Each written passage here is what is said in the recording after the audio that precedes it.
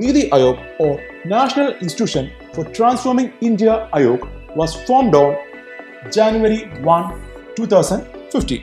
NITI AAYOG is called as a official policy think tank of the government. So various ideas, various areas, suggestions, advice നൽകാൻ NITI AAYOGിന് കഴിയുമെന്ന് അറിഞ്ഞിരിക്കുക. Next we are going to deal with full-time organizational framework of NITI AAYOG. So NITI AAYOGിന്റെ full-time ആയിട്ടുള്ള organizational setup എന്താണെന്നാണ് അടുത്ത നോക്കുന്നത്. So നമ്മൾ പറഞ്ഞിരുന്നു the chairman of NITI AAYOG prime minister ആണ്. സോ പ്രൈം മിനിസ്റ്റർ കൂടാതെ തന്നെ മറ്റു ചില വ്യക്തികളും അല്ലെങ്കിൽ മറ്റു ചില സ്റ്റാഫുകളും NITI AAYOGിന്റെ ഫുൾ ടൈം ഓർഗനൈസേഷണൽ ഫ്രെയിംവർക്കിലുണ്ട്. അതിലാദ്യം പറയേണ്ട വ്യക്തിയാണ് vice chairperson. So vice chairperson and he's appointed by the prime minister of India. So vice chairman എന്ന് പറയാം അല്ലെങ്കിൽ വൈസ് ചെയർപേഴ്സൺ എന്ന് പറയാം. അദ്ദേഹം ആരാണ്?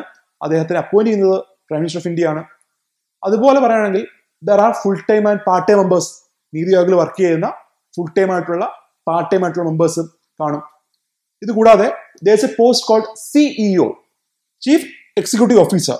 Okay, Chief Executive Officer, and he is also appointed by the Prime Minister of India, and he has the rank of Secretary to the Government of India.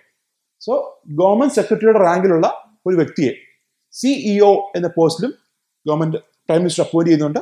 He is the executive head. Executive head എന്ന് പറഞ്ഞാൽ ഈ പറഞ്ഞ CEO ആണ്, or chief executive officer ആണ്. ഇത് കൂടാതെ we can say there are X official members. X official members ഉണ്ട്. അത് നോക്കുവാണെങ്കിൽ യൂണിയൻ കൗൺസിൽ ഓഫ് മിനിസ്റ്റേഴ്സ് ആണ് ഈ പറഞ്ഞ എക്സ് ഒഫീഷ്യൽ മെമ്പേഴ്സ് ആയിട്ട് വരുന്നത്. So maximum of 4 members from Union Council of Ministers can be appointed by the Prime Minister of India as ex-officio members. ഇവരെല്ലാം full time organisational setup വരുന്നതാണ്, അല്ലെങ്കിൽ permanent ആയിട്ടുള്ള ഒരു ഓർഗനൈസേഷനകത്ത് വരുന്നതാണ്. ഈ പറഞ്ഞ വൈസ് ചെയർപേഴ്സൺ, CEO, അതുപോലെ full time party members, X-official members എന്നിവ. സോ നമ്മൾ നേരത്തെ പറഞ്ഞ ഗവേണിംഗ് കൗൺസിൽ അത് ത്രൂ ഔട്ട് അത് ഫംഗ്ഷനിങ് ആയിരിക്കത്തില്ല. കാരണം എന്താ, ഒരു മീറ്റിംഗ് നടക്കുമ്പോൾ പ്രത്യേക സാഹചര്യങ്ങളിൽ മാത്രമേ എന്ത് ചെയ്യത്തുള്ളൂ, NITI AAYOG മീറ്റ് ചെയ്യത്തുള്ളൂ. അല്ലാതെ എപ്പോഴും ഈ പറഞ്ഞ ഗവേണിംഗ് കൗൺസിൽ വർക്കിംഗ് ആയിരിക്കത്തില്ല. പക്ഷെ നേരെ മറിച്ച് ഈ പറഞ്ഞ full time organisation framework it is permanent ആണ്.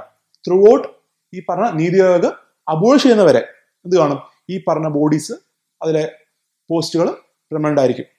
So this is about the full-time organizational framework of NITI AAYOG. So let us discuss some features of NITI AAYOG. NITI AAYOGിന്റെ ചില features discuss ചെയ്യാം. So അത് നമ്മൾ പറഞ്ഞിരുന്നു, NITI AAYOGിന്റെ main aim എന്ന് പറഞ്ഞത് അല്ലെങ്കിൽ main objective എന്ന് പറഞ്ഞത് എന്തായിരുന്നു? To promote cooperative federalism.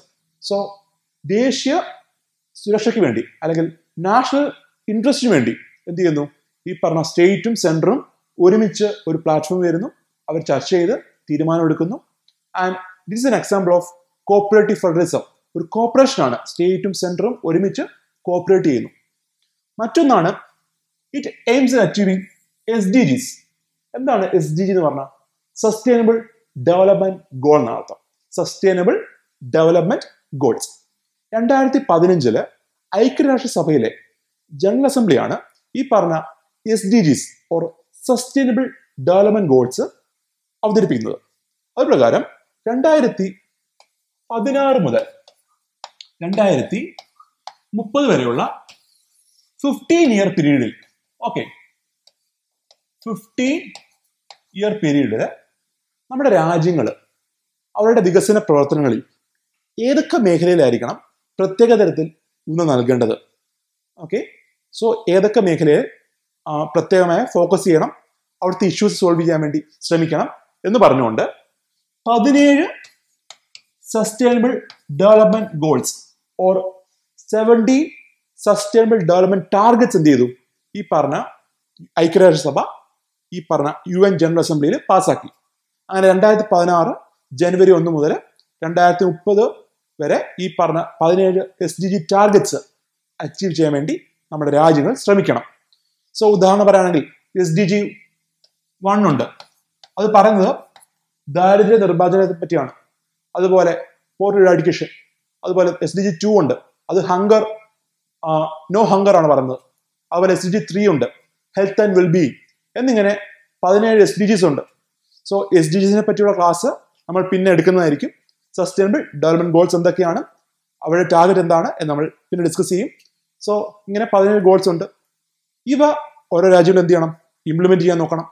So NITI Aayog അതുപോലെ ഇന്ത്യ ശരിയായ പാത്തിലാണോ SDG ടാർഗറ്റ് അച്ചീവ് ചെയ്തുകൊണ്ടിരിക്കുന്നത് എന്നെല്ലാം മെഷർ ചെയ്യുന്നത് ആരാണ്? NITI Aayog. So NITI Aayog also aim in the implementation അല്ലെങ്കിൽ in the successful implementation of SDG targets in India. So ഇത് കൂടാതെ നമ്മൾ പറഞ്ഞിരുന്നു, in the case of planning commission എന്താ ചെയ്യുന്നത്? 5-year പ്ലാൻസ് ആണ് ഇംപ്ലിമെന്റ് ചെയ്യുന്നത്. So NITI Aayog 5-year plans അല്ല, it use to implement 3-year plan, 7-year plan, 15-year plan എന്നിങ്ങനെ ഡിഫറെന്റ് പ്ലാൻസ് ആണ് എന്ത് ചെയ്യുന്നത് നീതി ആയോഗ് ഫോർമുലേറ്റ് ചെയ്യുന്നത്. We can say action plan, strategy plan, അതുപോലെ വിഷൻ പ്ലാൻ എന്നിങ്ങനെ ഡിഫറെന്റ് പ്ലാൻസ് എന്ത് ചെയ്യുന്നു നീതി ആയോഗ് ഡെവലപ്പ് ചെയ്യുന്നു. In the case of planning commission ഈ പറഞ്ഞ പ്ലാനുകളെല്ലാം തീർച്ചയായും ഒരു സംസ്ഥാനം അല്ലെങ്കിൽ തീർച്ചയായും എന്ത് ചെയ്യേണ്ടതാണ്? ഇംപ്ലിമെന്റ് ചെയ്യണം. പക്ഷേ ഇൻ ദിസ് കേസ് ഈ പറഞ്ഞ ഡിഫറെന്റ് പ്ലാൻസ്, ഈ പറഞ്ഞ പ്രപ്പോസൽസ് ഇതെല്ലാം ജസ്റ്റ് അഡ്വൈസ് മാത്രമാണ്. ഈ പറഞ്ഞ രീതിയിൽ നമ്മുടെ സ്റ്റേറ്റ് ഗവൺമെന്റോ സെൻട്രൽ ഗവൺമെന്റോ വർക്ക് ചെയ്യുകയാണെങ്കിൽ you can achieve so and so targets എന്നാണ് നീതി ആയോഗ് ഇതുകൊണ്ട് ഉദ്ദേശിക്കുന്നത്. ഈ പറഞ്ഞ 3-year പ്ലാൻ ആയിക്കോട്ടെ, 7-year പ്ലാൻ ആയിക്കോട്ടെ, 15-year പ്ലാൻ ആയിക്കോട്ടെ, ഇവയെല്ലാം ഇംപ്ലിമെന്റ് ചെയ്യണമെന്ന്, ഇവയെല്ലാം പ്രോപ്പർലി എക്സിക്യൂട്ട് ചെയ്യണമെന്ന് ഒരു നിർബന്ധവും നീതി ആയോഗിനില്ല. So this about different plan proposals of NITI Aayog. അതുപോലെ പറയട്ടെ, in the case of planning commission നമ്മൾ പറഞ്ഞിരുന്നു, there was a clash between planning commission and finance commission because രണ്ടിനും ഒരു ഫണ്ട് അലോക്കേഷൻ പവർ ഉണ്ടായിരുന്നു. സോ നീതി ആയോഗില് ഈ പറഞ്ഞ പ്ലാൻ നടപ്പിലാക്കണമെന്ന് നിർബന്ധമില്ലാത്തതുകൊണ്ട് തന്നെ there is no such fund allocation power. നീതി ആയോഗിന് ഫണ്ട് അലോക്കേറ്റ് ചെയ്യാനുള്ള പവർ ഇല്ല എന്ന് പറയണം. അതുകൊണ്ട് തന്നെ ഈ പറഞ്ഞ ഫിനാൻസ് കമ്മീഷനും നീതി ആയോഗും തമ്മിലുള്ള ക്ലാഷ് നമുക്ക് ഒഴിവാക്കാൻ കഴിഞ്ഞിട്ടുണ്ട്. സോ നീതി ആയോഗിന്റെ ഡോക്യുമെന്റ്സ് അല്ലെങ്കിൽ ഈ പറഞ്ഞ പ്ലാൻ പ്രപ്പോസൽസ് ഇതൊന്നും പ്രോപ്പർലി അല്ലെങ്കിൽ ഇത് തീർച്ചയായും നടപ്പിലാക്കണം. ഒരു മാൻഡേറ്ററി ആയിട്ടുള്ള ക്ലോസ് സംസ്ഥാന ഗവൺമെന്റിന് മേലെയോ കേന്ദ്ര ഗവൺമെന്റിന് മേലെയോ ഇല്ല. അതുപോലെ ഒരു ഫണ്ട് അലോക്കേഷൻ പവറും നീതി ആയോഗിന് ഇല്ല എന്ന കാര്യം അറിഞ്ഞിരിക്കും. So these all are recommendations. These are purely recommendations on the government of India and the different state governments in the So, some of the facts you need to remember. The first is the first vice chairman of NITI AAYOG, and it is Arvind Panagaria. The current vice chairman is Rajiv Kumar.